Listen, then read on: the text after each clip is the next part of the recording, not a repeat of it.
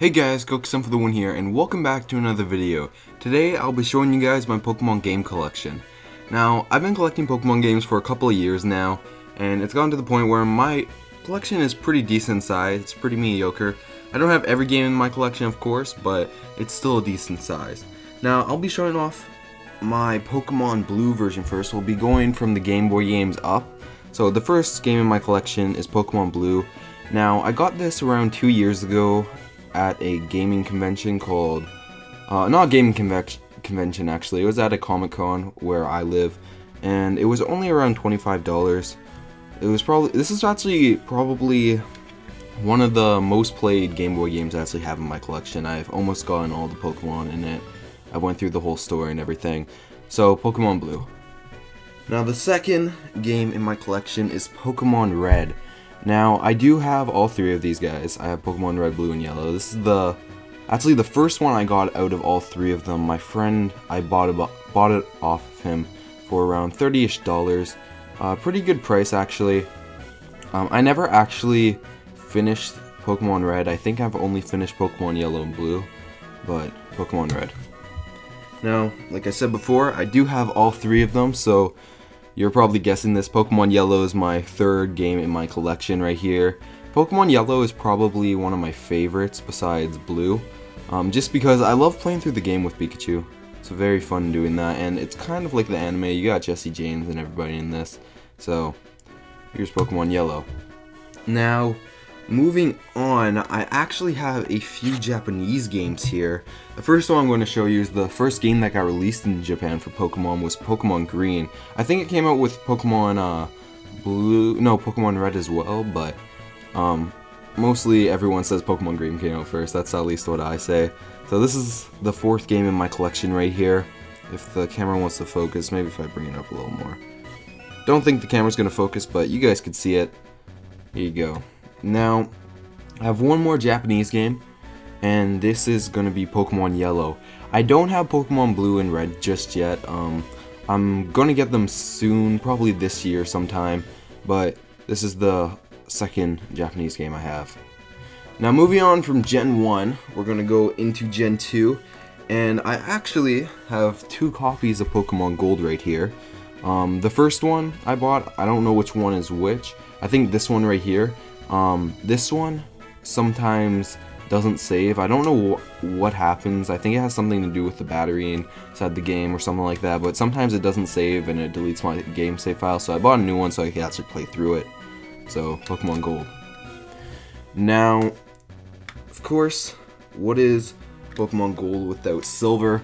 I actually have two copies of this as well. I think I was supposed to give one of these to my friend for a birthday. That's why I bought an extra copy. I have no idea why, but with this, I actually have the original box. I bought it, or one of these copies, with the original box here.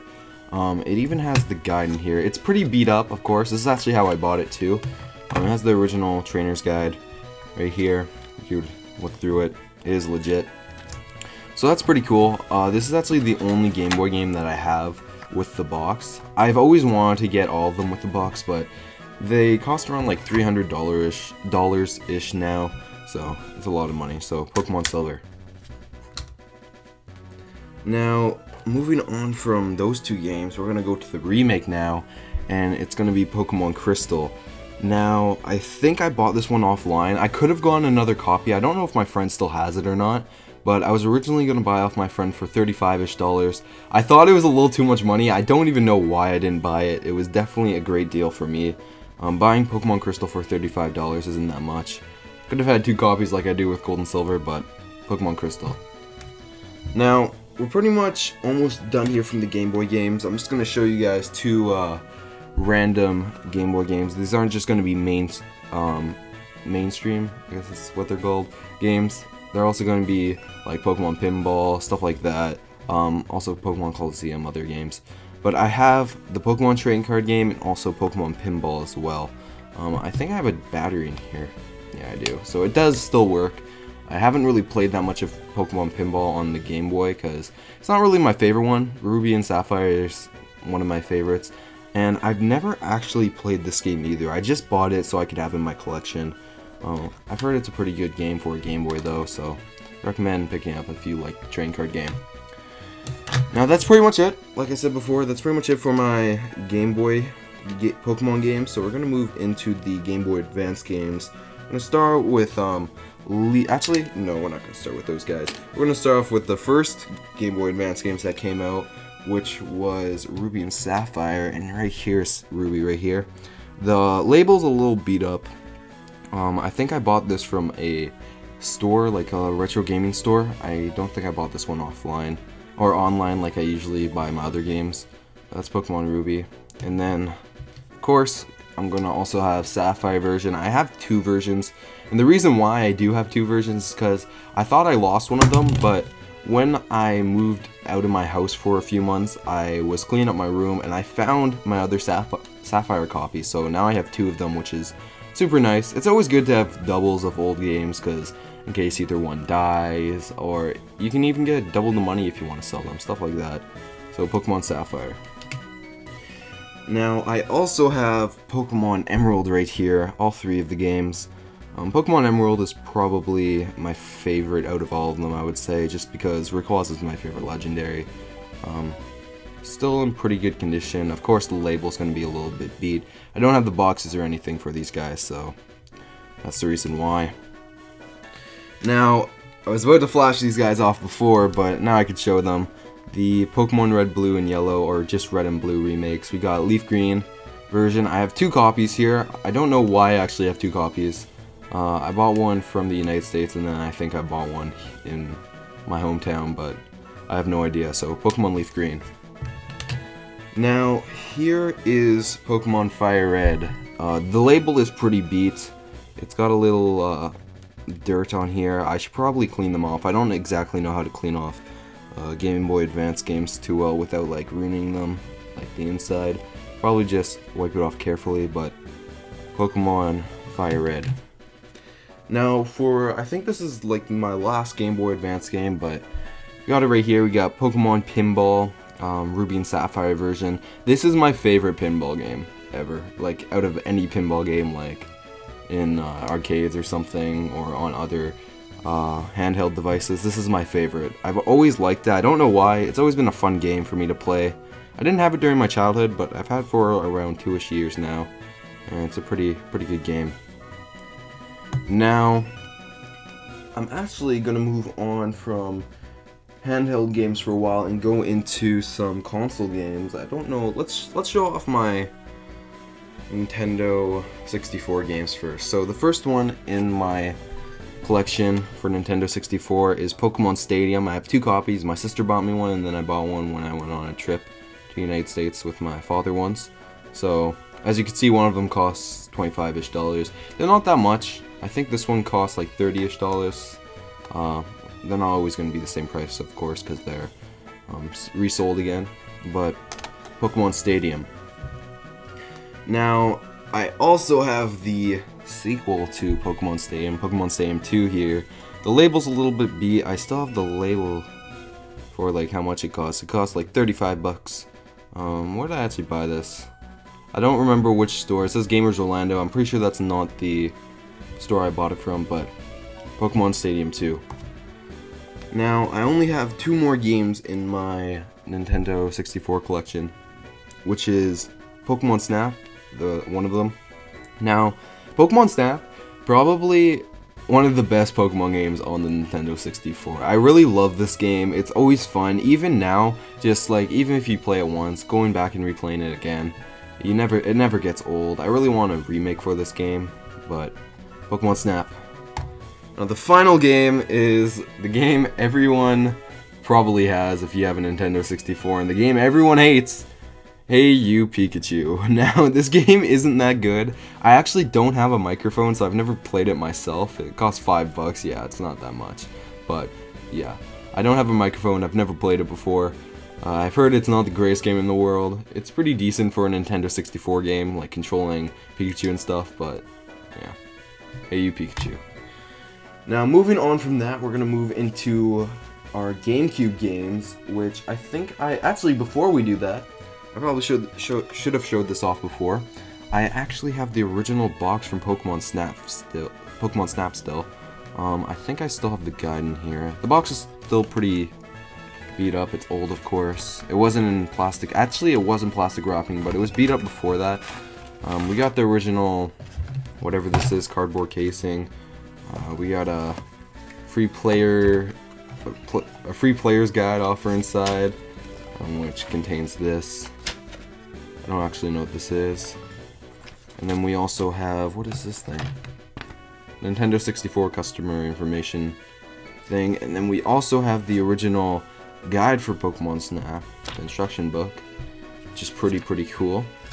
Professor, look at Professor Oak right there. That looks so derp. And then we got, I don't know what the trainer's name is, Todd. I like Todd's drawing, but Professor Oak's face though. Oh, sorry about my mic there, guys. But yeah, that's pretty much it in the box.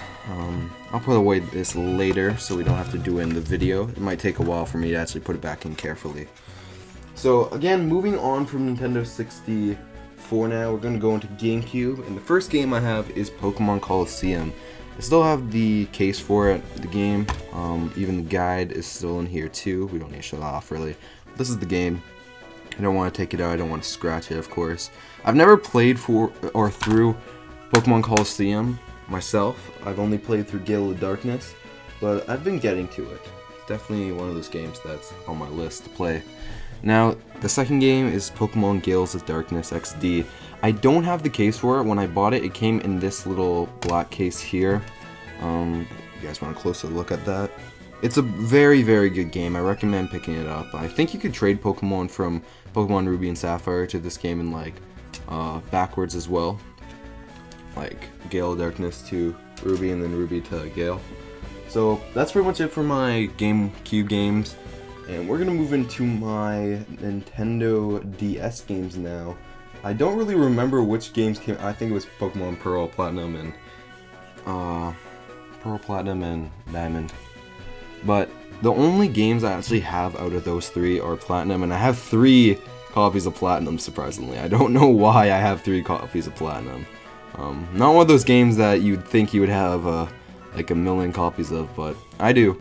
I used to have Pearl, but I did lose it. I never bought Diamond just because I never liked Diamond. I don't know why. I should probably buy it just to complete the collection, but yeah, that's Pokemon Platinum right there.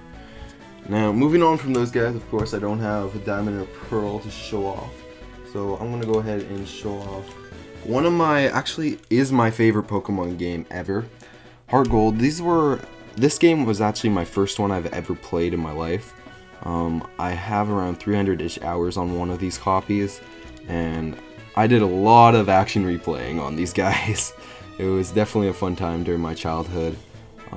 Definitely fell in love with these games. Anyways, Pokemon Heart Gold.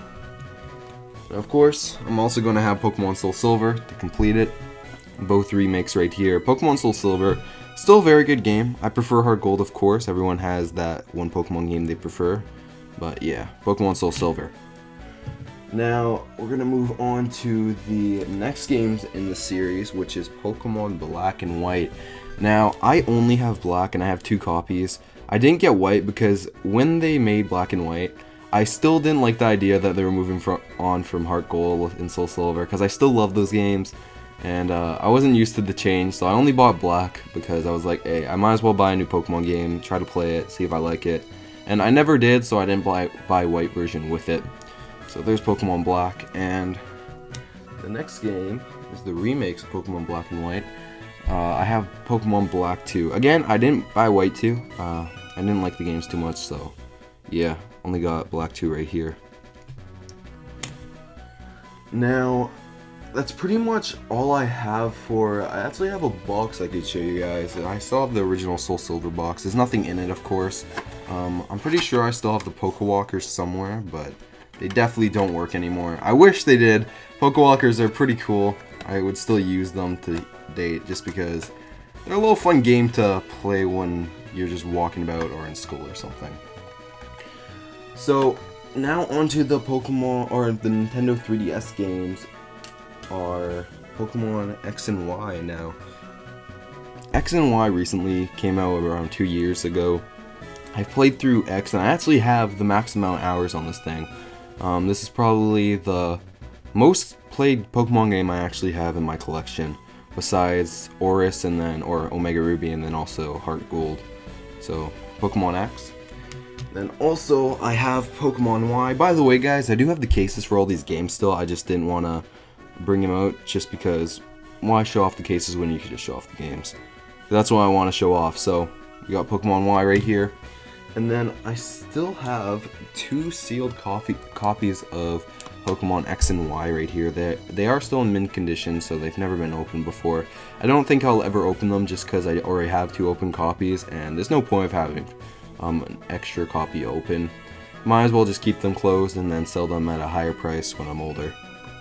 Or even keep them for my child. You never know. So from there we have the remakes that actually came out I think a year ago now. We got Omega Ruby first.